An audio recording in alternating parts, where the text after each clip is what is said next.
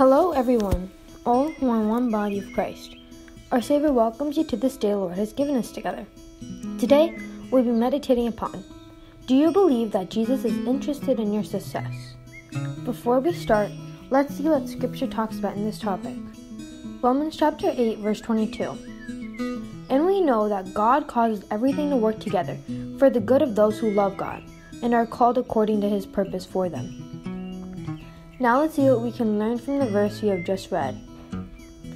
Take a moment to reflect on this. Jesus delights to bless us.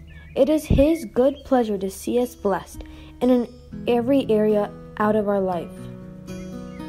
Now, don't put a limit on His blessings in your life. The blessings of the Lord are not just seen in material things. Jesus is infinitely interested in your total well-being. He is interested in your family, career, fulfillment in life, marriage, ministry, and the list goes on. When it comes to our desires, hopes, and dreams, there is no detail that is too minuscule, minute, or insignificant for Jesus. Trust me, if it matters to you, it matters to Him.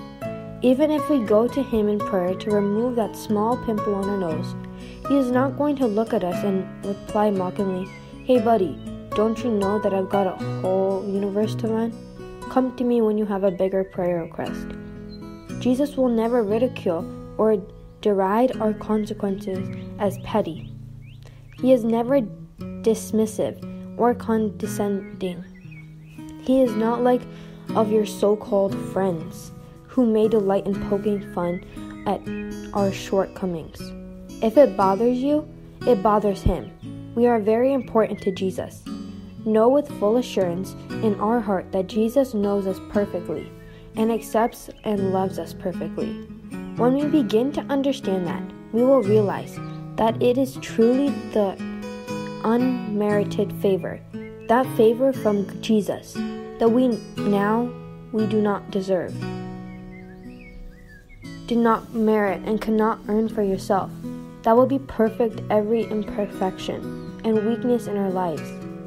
If we are facing challenges such as a lack in any areas, addictions, fears, sicknesses, or broken relationships, Jesus' unmerited favor will protect, deliver, prosper, and bring restoration to and provide for you. His unmerited favor will transform us into the wholeness, and it is the goodness of God, not our striving and self-efforts, that will lead us to live victoriously for His glory. Look upon God with your heart, and your spirit will immediately become strong. This message also gives us a promise for our day today. The promise is, take delight in the Lord, and He will give you the desires of your heart. Let's close this time in prayer together. Please join me in this prayer.